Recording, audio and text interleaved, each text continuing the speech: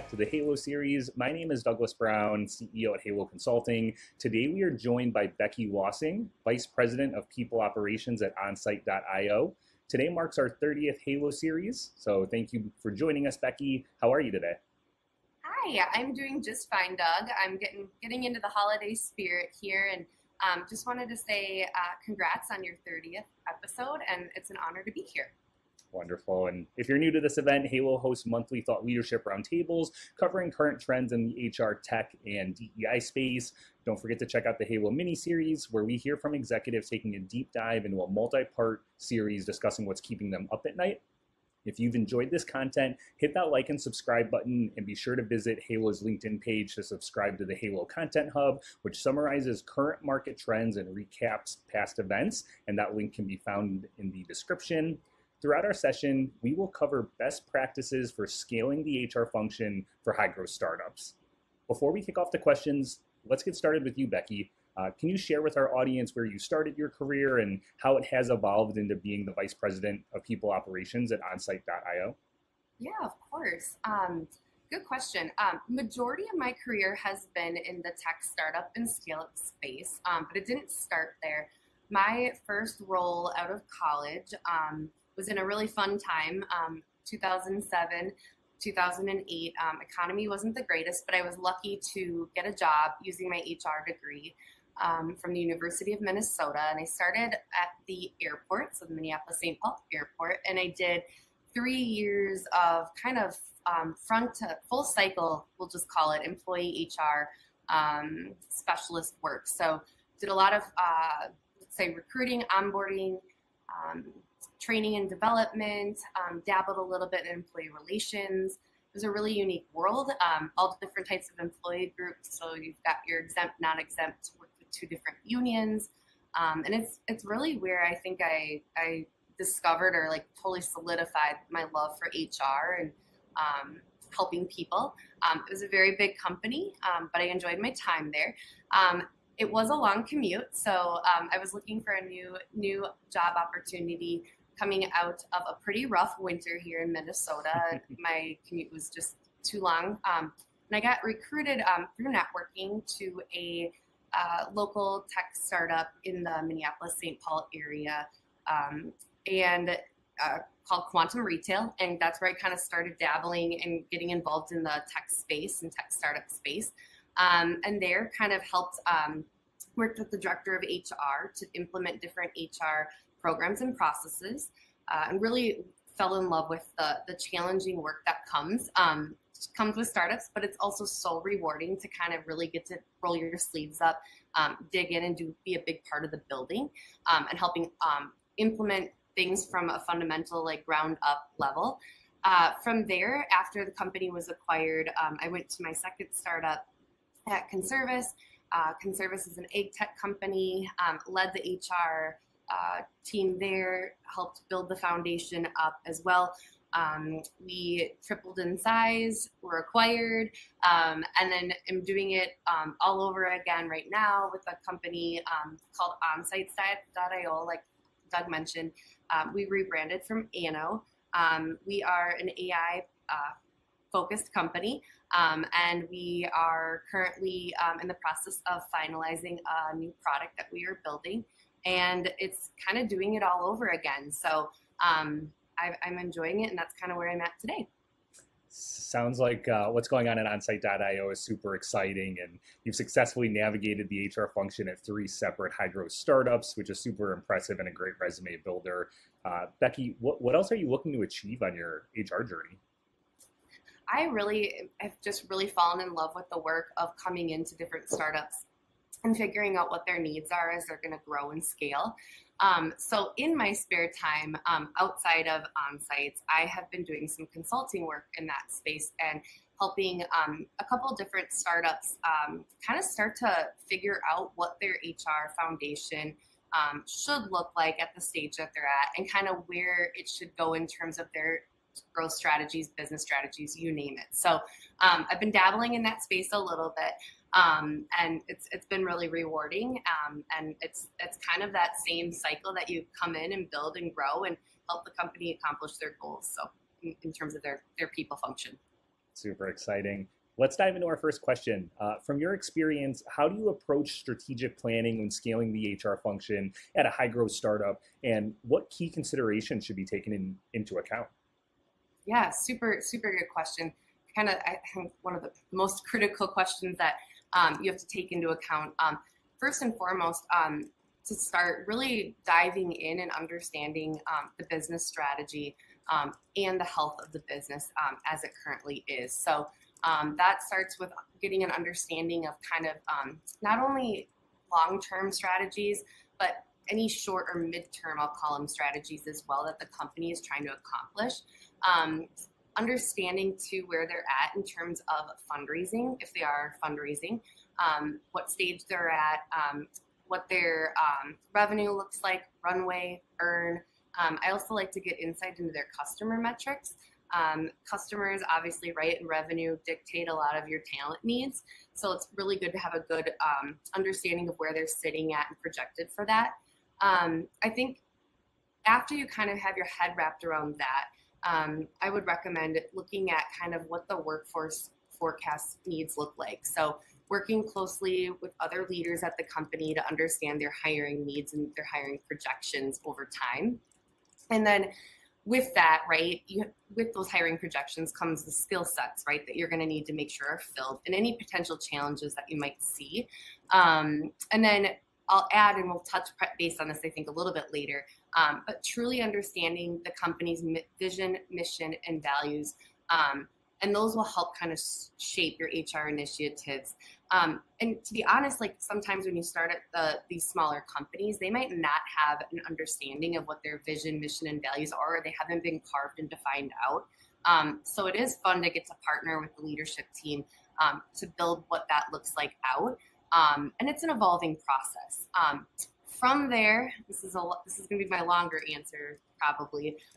It's really assessing kind of what your current HR capabilities are. So it's your kind of classic HR SWOT analysis. So you're looking at strengths, weaknesses, threats, opportunities, and kind of taking those things into account. And then from there, it's really looking at kind of the tools and technologies you're going to need to kind of start implementing some of the strategies that you're going to need to help the company with. So that could be things like, and if you're doing a lot of growth, which usually you are in these situations, making sure that you have a tool like an applicant tracking system in place, that you have an HRIS tool in place, and making sure that those tools can scale along with the company is critical. In these companies, you're also doing high growth, like I've mentioned. So developing a scalable recruitment strategy is key. And along with that comes strong employer branding, sourcing, and an onboarding process as well. With that also then, there's going to be a training and development component as you're getting, employees started at the company. You're going to be looking at things like performance management as time goes on and employees are you're going through kind of your annual cycles, and that could be, reviews, what does compensation look like, things like that. Always in the back of the head is your good old HR compliance, ensuring that the company is compliant. And that might be a little bit gray at the beginning stages of the company, but it's little things like getting your workers' comp policies in place. Things of that nature are super critical. So I think the main thing too with all of this, and just as you start to think about your strategy, is that everything you build really has to be, in my opinion, adaptable, flexible, and scalable. And you really got to make sure that your leadership team and your HR team, right, whether it be just yourself or you've got one other person, that there's clear alignment and agreement on kind of what the strategies are that are going to support those business strategies in the long run. Wow, that was a very loaded answer, Becky, and thanks for sharing that context. From the startups that you've worked at, what qualities do you look for in the founders or founding team? Yeah, super good question. First and foremost, the role I've been in, it's critical to have a really strong relationship with the CEO at the company. And with that being said, it's really working with a CEO that understands the value of your talent at the company and is willing and understands the importance of investing in that talent. if that's not there, it's going to be really hard to scale quickly, and also be able to attract and keep, which is key, right? Top talent. So understanding the importance of that, I think is critical. I think having that direct line of communication with the CEO is important. This role, or the role I've been in, does a lot of coaching both ways with the CEO. And there too, it's also building out strong relationships, right, with each of the different leaders that potentially and usually report into the CEO as well. And it's things like, I mean, you look for things just like high empathy, right? And I know we've been hearing a lot of that, and it's kind of, I don't want to say a buzzword, but it's so critical in these environments where you're growing quickly. There's a lot of change. You have to have a good hold on change management. You need to be visible to your employees, available to address concerns, answer questions. So understanding that is super important. Strong communication as well, too. So I think first and foremost, being able to communicate the why behind a lot of the decisions you're making that are happening quickly, a lot of the pivots the company is taking. One quarter you can have company goals, and 2 quarters later they can look completely different. So until the company is kind of fully established and their product is strong, they've got good customers, you're going to see a lot of up and down in those things. So having a leadership team that communicates, high empathy, and understands kind of the importance of high quality change management is key.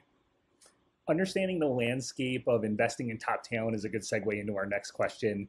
What are the best practices for attracting and acquiring top talent in a competitive market, especially when the startup is rapidly growing? Yeah, super good question.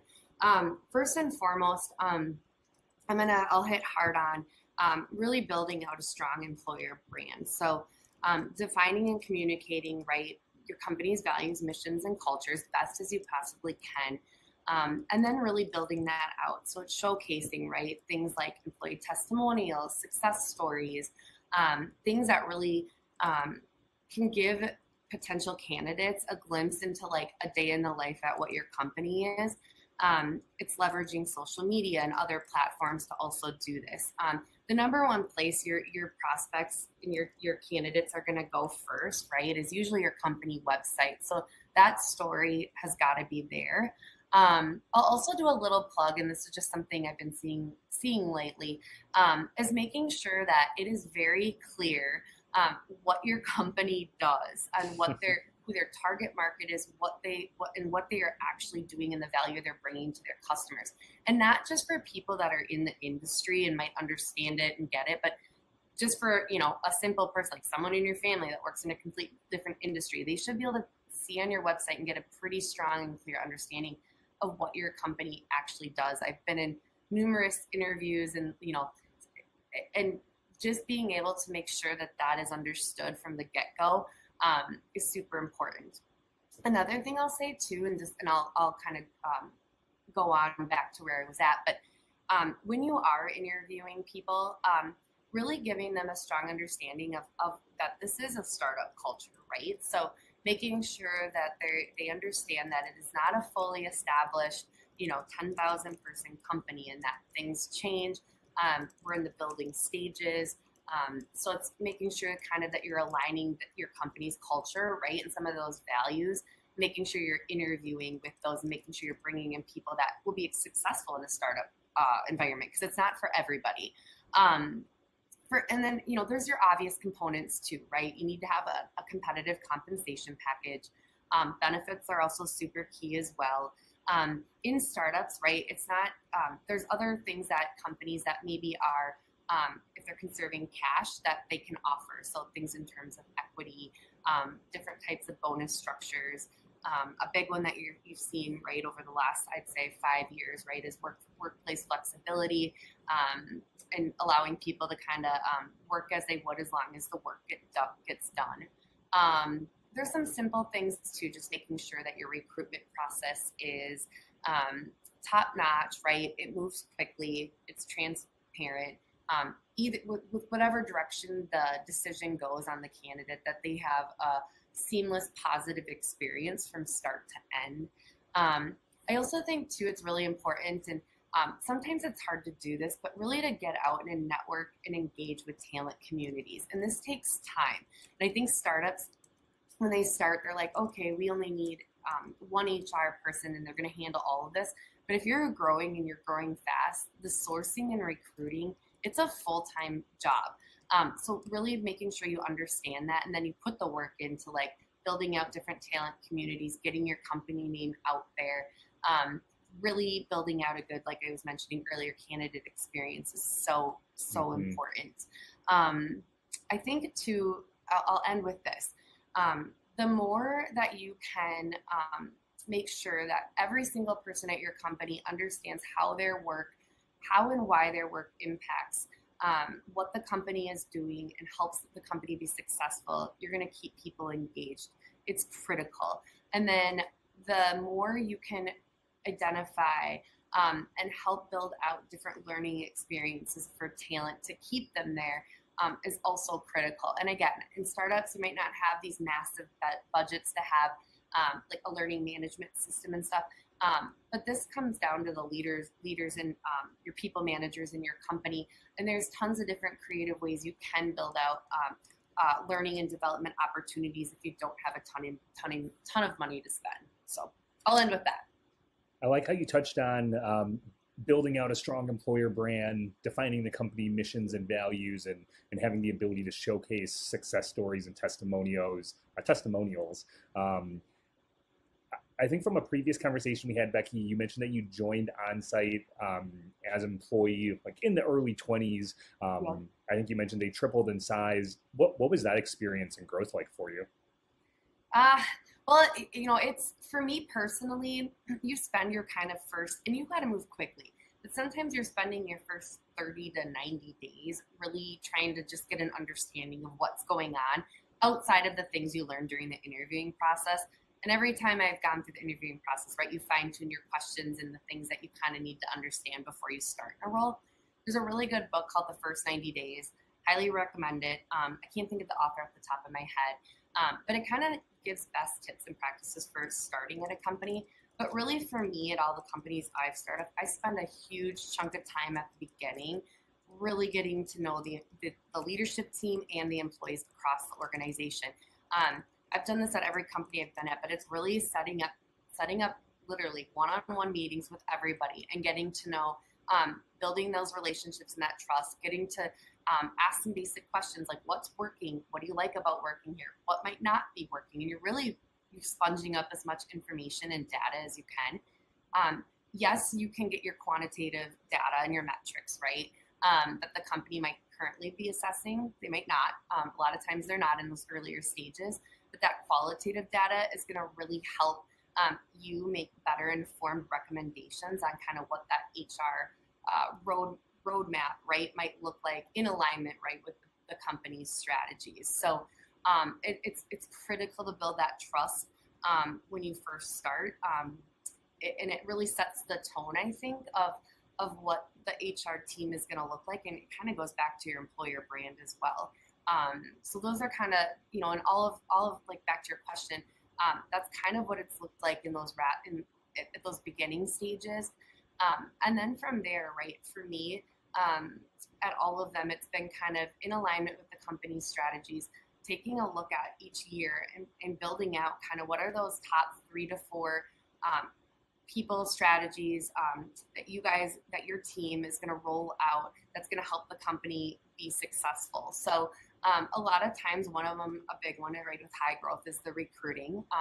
But a second one could be things like what are the HR technology and tools that we need to get in place in order to help the company scale and to make things more seamless, more efficient. You don't typically get a team of 10 people in the HR world in those earlier stages of startups. So getting some of those tools in place, like a solid ATS, for example, are critical in saving time and also making that candidate and or employee experience that I keep touching on so much more positive and impactful as well. So it's crazy. I'm not going to say it's perfect. Every day is different. You're constantly problem solving. And then, it's kind of like peeling back the layers of an onion. Every year, You might start by implementing the basics of a performance management program. And I always say start small. And as the company grows and can take more on, then you can add in more complexity. Making things over-engineered at the beginning stages is really hard. And again, things are changing constantly. So anything that you implement, remember, like it's got to adapt, scale with you. And, I've learned lessons where it's like, okay, we implemented a performance management, we'll just say review process. And it was too robust for the time. And our people managers were swamped, didn't have time to complete it. And, had to change deadlines and all. So it's starting small and building upon it and just truly understanding the impact of anything that you're going to be implementing, and how it might impact, the users and most importantly, I should say, making sure that it's achieving what you want it to achieve. There's no point in implementing stuff that you don't need.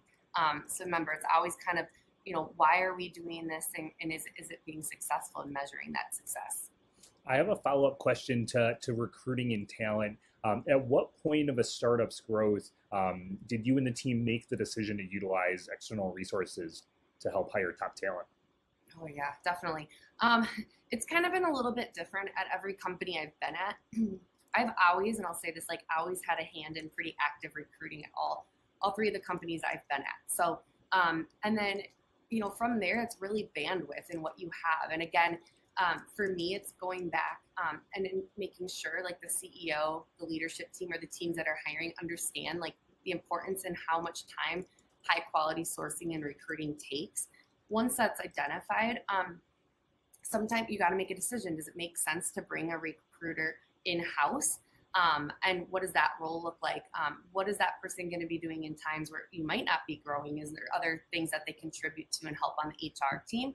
So sometimes at the beginning, you might be looking for more of a kind of a 50% recruiter, 50% generalist to come in that can wear multiple different hats. Sometimes you can't get that approval, and it's we're not sure it's going to be high growth, for the next 6 months.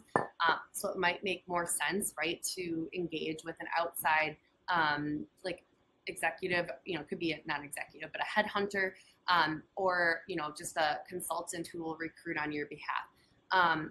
A lot of times, I've used that for senior positions or really just high niche tech positions that are hard to find. And you really have people go out and comb for those positions for you. Recruiting, it's expensive.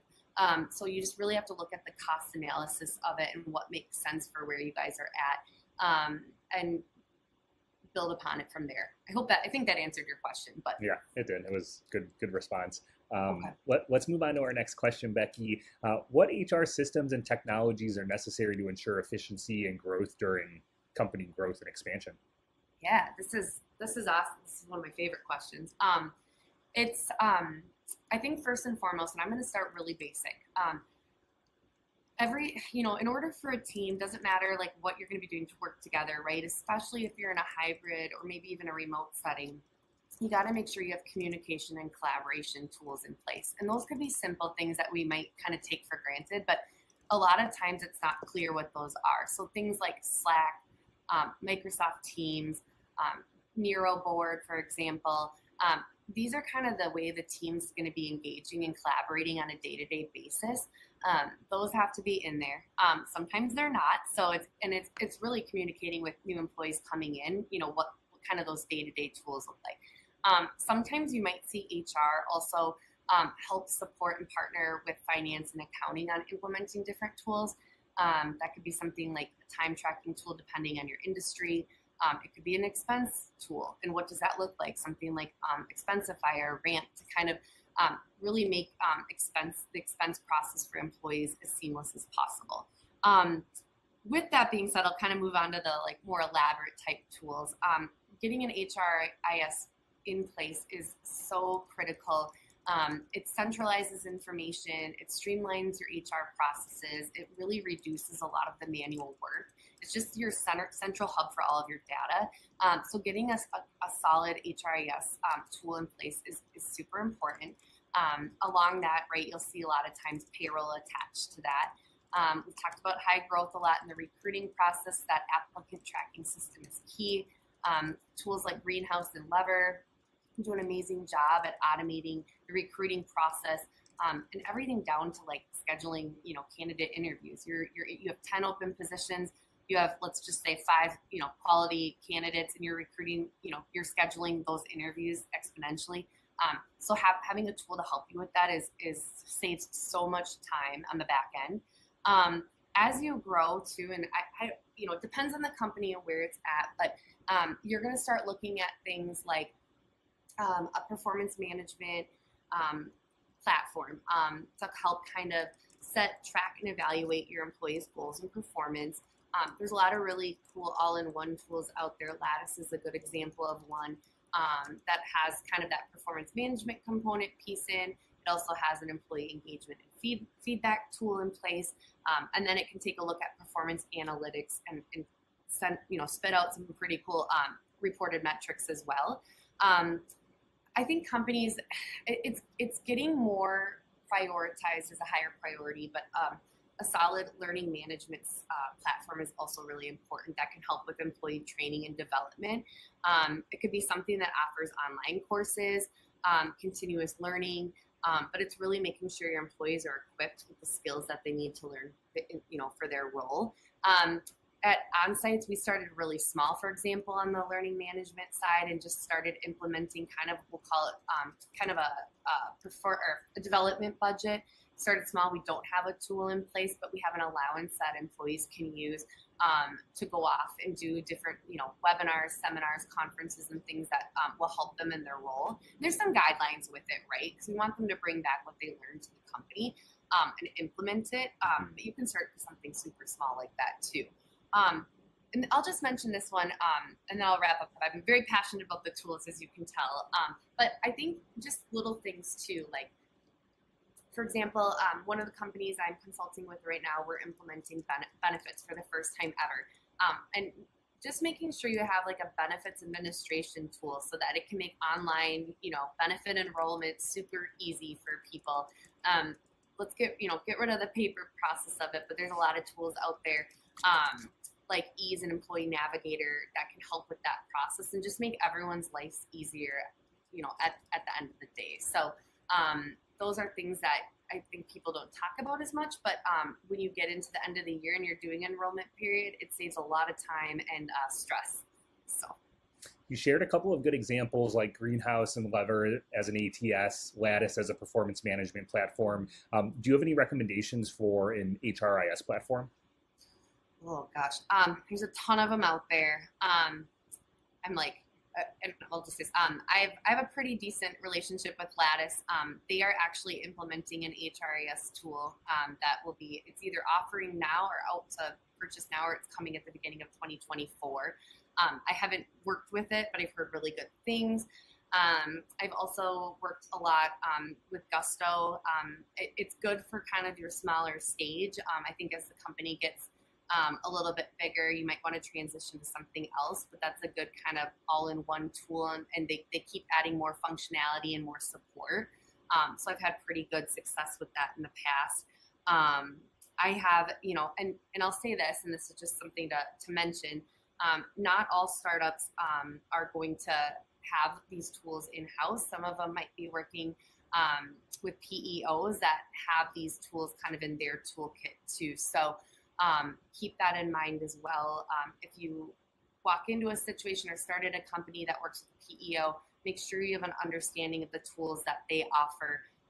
They will always have kind of an HRIS platform for you to use as well. So just thought I'd mention that because not all of them bring these things in-house like I've typically done.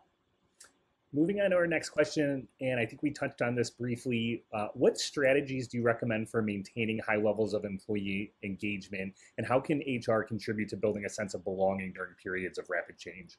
Yeah, fundamentally, like I'll get on my soapbox about this, but leadership development is key, and making sure that you are coaching and helping people managers really lead their team through periods of rapid change, right? So That could be ongoing leadership development, that making sure your people leaders are equipped with the right skills to navigate the change effectively, communicate clearly, check for understanding, operate with high levels of empathy, be able to inspire their teams through the ups and the downs.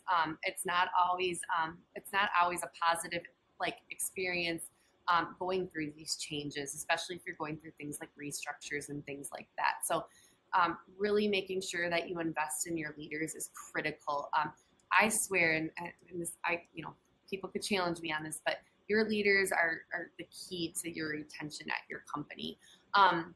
With that being said, too, in terms of the engagement process, communication and transparency is key.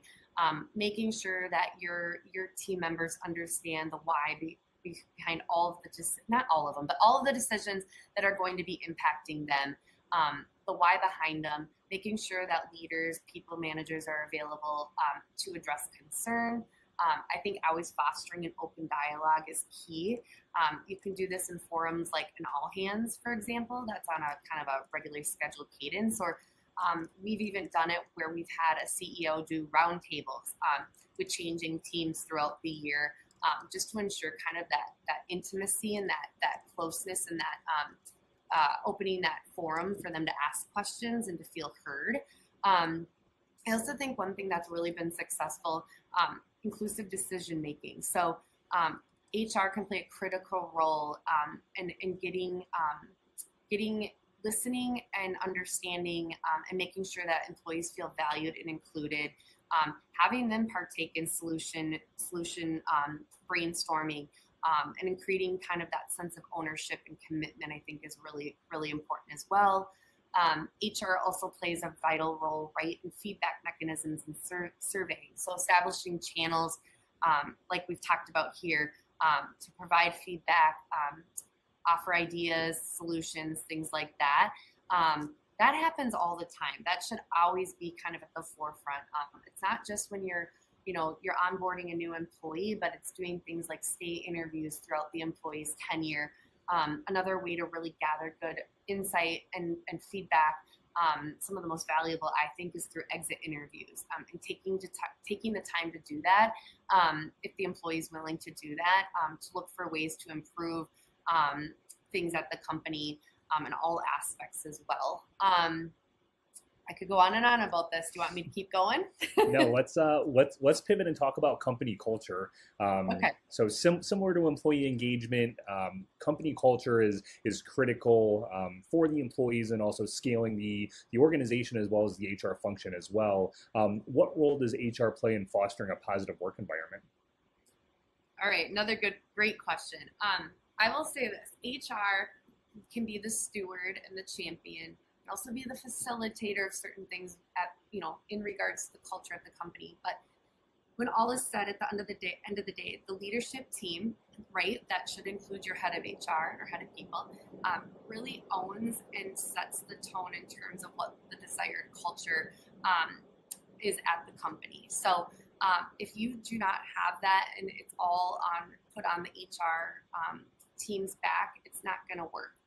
Your team members and your employees are constantly looking at their leaders for direction and guidance. So leadership really sets the tone in demonstrating what the culture and the behaviors of that culture, right, really look like. And continually highlighting those behaviors is key. I think, you've got that consistent communication, right? So communicating regular updates about things like the company's growth, change, future plans, using different various channels to kind of help keep employees informed is critical.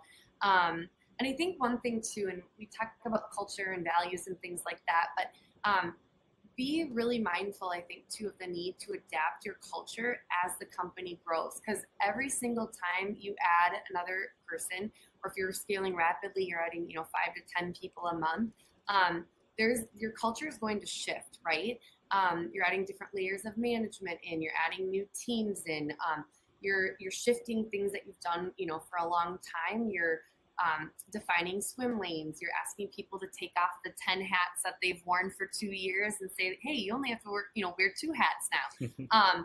but identifying in the aspects of the culture that are fundamental and should stay the same, but also being open to evolution.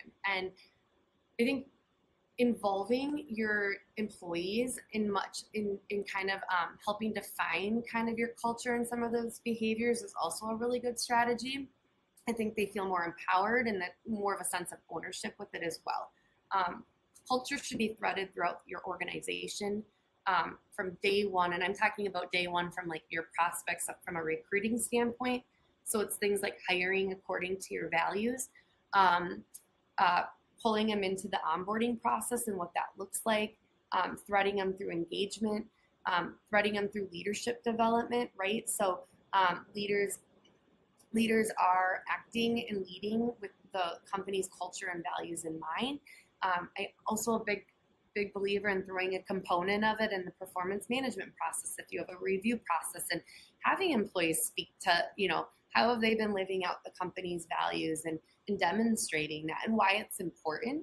And I also think too, right, it's recognizing and celebrating your culture and your values too. So, and I think that goes hand in hand with celebrating your company's wins as well. So there's so much I could go on about with culture. But I think my biggest nugget to pass on is just remember it's going to change and evolve as the company evolves as well. So just to be prepared with that and keep that in mind as you're kind of building components of it out.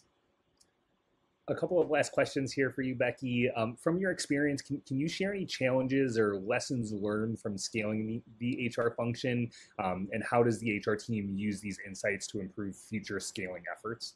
Yeah, I've got quite a lot of them. I've talked about this before, but your leadership team has to be a cohesive and aligned team. I think they really got to be aligned on what your company's values are. And drive towards that.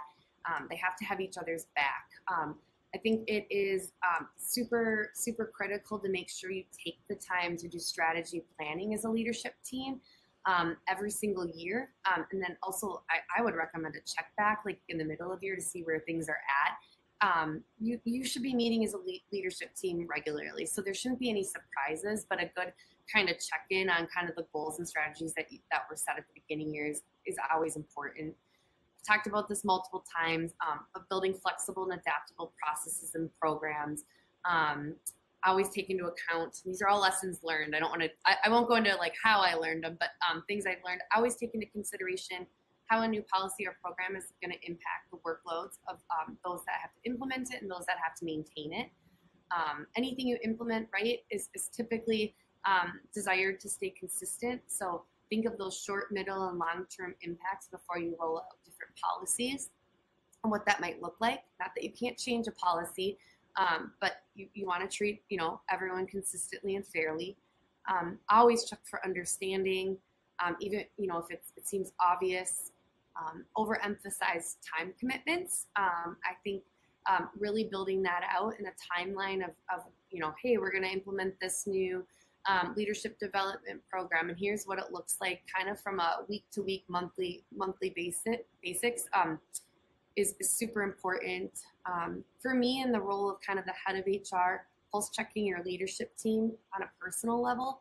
I see it a lot of burnout in that level, and making sure that they're reminding them like, hey, like you should take some time off.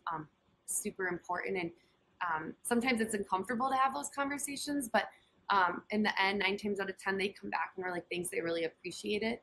A lot of leaders are carrying a lot of weight on their shoulders, and it's nice to know, to make sure that they feel like they're being supported. And I'll end with this one. Ask and listen to your employees. They are going to have some of the best, most valuable solutions to the problems that your company is facing. They are on the front lines. Listen to them and take what they say into account. It doesn't mean that you're going to follow it all or follow it all and implement it all. But the more data you have, the better you can make informed recommendations and decisions on kind of the company's path forward. So. Well said. Thanks for sharing.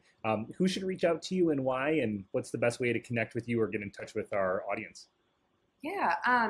I can be reached, or anyone. I'm open to talking to anyone. I love talking with other HR people leaders in the startup space. You're always learning. It's a never-ending journey. I think that's one of the reasons I like being with it. And every company has a different kind of, I would say, there's no tried or true template or format. So benchmarking and brainstorming with other people in the same kind of role I've been is super fun. But always willing to talk to people that are looking to maybe make a pivot into the tech startup or scale-up space as well. I can be reached via LinkedIn or email is fine, Becky Lauseng at gmail.com. I'm a pretty personable person, so I love building relationships. But yeah, welcome anyone and everyone. So. Awesome. Our audience will appreciate that. And the last question we have, Becky, is there anything you'd like to share or talk about with the work that you're doing today at Onsight or personally?